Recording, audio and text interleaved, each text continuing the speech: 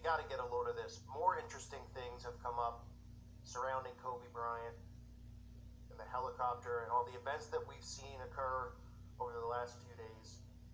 Coincidence or not, that's for you to decide, but there's more and more things popping up, and you have to remember this Egyptian God worship mentality that these Freemasons have. This is what they believe in, Egyptian worship.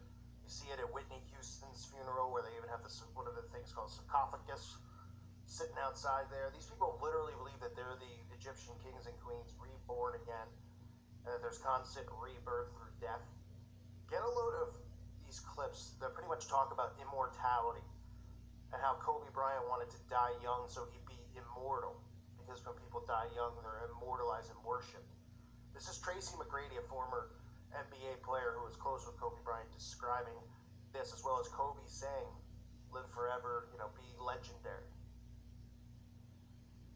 This sounds crazy, but Kobe spoke this. He spoke this. He used to say all the time, I want to die young. And really? I thought he was crazy. He used to say, I want to die young. I want to be immortalized, and I want to have my career be better than Michael Jordan, and I want to die young. And I just thought he was just so crazy for saying that. Heroes come and go, but legends are forever. Heroes come and go, but legends are forever.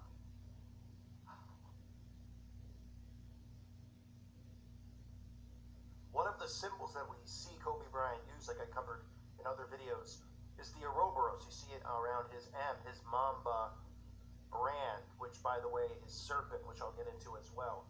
None of this stuff is a coincidence. The Ouroboros is the rebirth, infinity.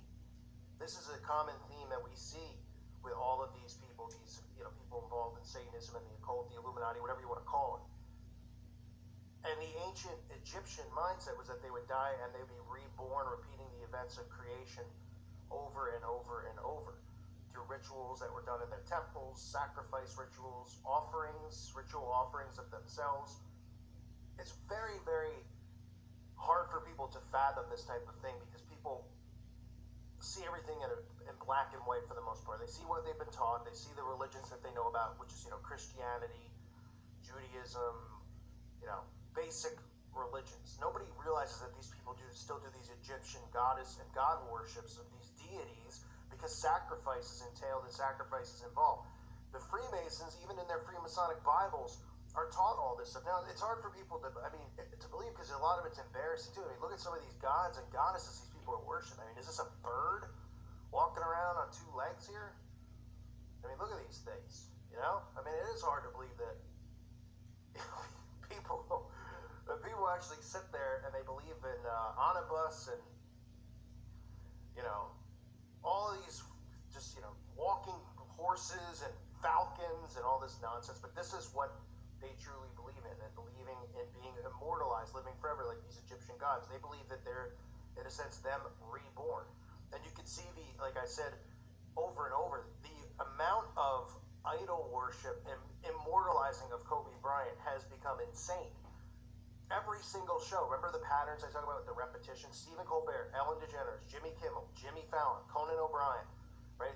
They all have the same talking points to open their show. Not cracking jokes or doing comedy, talking about Kobe, talking about how he'll live forever, how he's immortal. Think about that. This is a guy that played basketball. We're not talking about, no human being should ever be immortalized in general, but this is what they do. These Satanists do for one another. They constantly immortalize one another.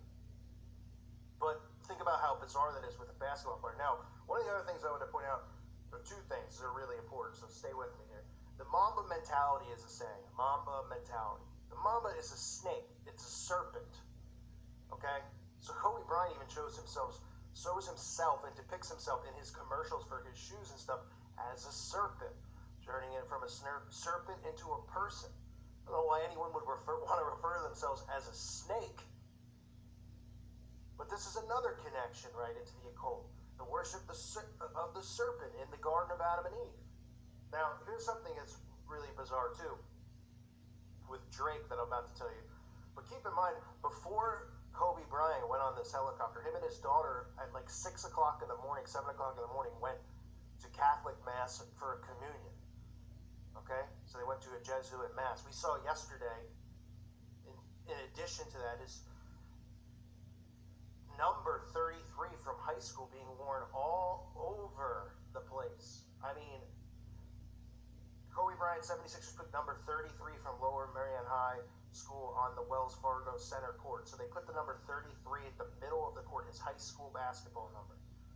I mean, what, you know, for those of us who are awake, who understand these codes, from Freemasonry to these other things that they constantly talk about with sacrifice and ritual and immortality, to 33 Freemasonry, putting it right in the middle of the basketball court. And you think that's a coincidence? Then you get Drake, right? Drake, who apparently Kobe's helicopter, like I said yesterday, crashed right next to Drake and the Kardashians' estates in Calabasas, California. Why is that bizarre? Well, it's bizarre for a lot of reasons. Number one, Drake has a song where he's featured in a song by Rick Ross where he raps and he says, Kobe about to lose 150 M's. Kobe, my blank, I hate it, had to be him. Kobe, my nigga, I hate it, had to be him.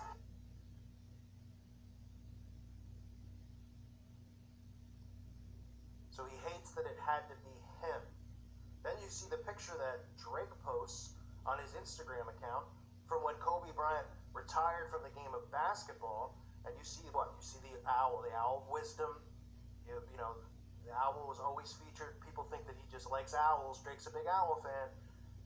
And it says Mamba forever. Pretty bizarre, if you ask me. So there's a bunch of things that are out there floating around. People are posting great stuff on my website at callforuprising.com. So if you haven't subscribed, go check it out. Really weird surroundings with this stuff, especially the fact that Tracy McGrady came out and said, you know, the basketball player in the beginning, how Kobe wanted to die young. He wanted to live a short life so that he could have a legacy and be immortalized. And people who die young are immortalized, which is 100% what they end up doing in this world. Right? When people like Prince die at 50, which still isn't necessarily young, but it's not old, I guess, by some terms, they become immortalized. They become bigger after death than they were during life. Well, that's what Kobe Bryant wanted. He goes, he takes his Catholic Mass beforehand.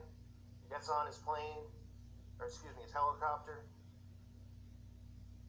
And then just like that, the entire country of this, you know, if you're not from America, the whole country is just, every single TV show is talking about Kobe Bryant, and they're just saying, oh, what a hero. Oh, what a hero. And like I've said before, not even mentioning the stuff that he was involved with in Denver, where there's allegations against him, which would have got him in jail for life. It just got dropped because the girl didn't want to testify. Because the girl got, you know, they put heat on her. She's fearful for her life. And nobody brings any of that stuff up. Right? It's just, oh, he threw the ball in the hoop. And oh, well, he did, you know, the guy's writing magic Harry Potter books for kids. The guy's referring to himself as the serpent. He's using the Ouroboros as his logo. You can't make this stuff up. There are no coincidences. There's always something surrounding this. And what's hard for people to wrap their head around is that these people do ritually offer themselves up as sacrifices. And that's what makes me think, wow, you know, maybe this is something to do with all this stuff tying into how he, you know, because the mindset people have is, oh, they did this to him. They did this to him. But at the same time, these people offer themselves up.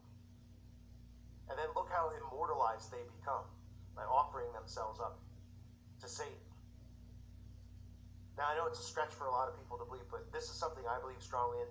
You can study the Egyptian gods and deities. You can even study somewhere as simple as Wikipedia if you want, if you don't want to buy books on, you know, the Book of the Dead, which is, you know, teaches about these Egyptian practices that they practice to this day.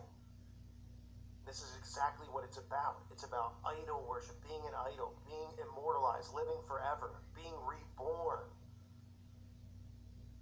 And it always seems to be surrounding these celebrities in one way or another. Please let me know what you think in the comment section below, especially about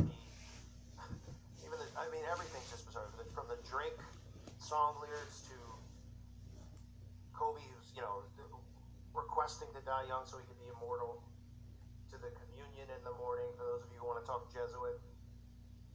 All of it. Just more stuff probably coming out in upcoming days for the Mamba mentality, the serpent mentality. All this stuff's connected, folks. Always is. I thank you for listening to today's show. God bless all of you and your families.